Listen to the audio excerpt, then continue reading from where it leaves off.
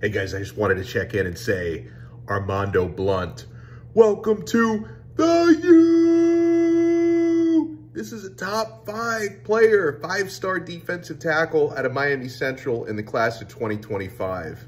Miami's recruiting staff is doing that work.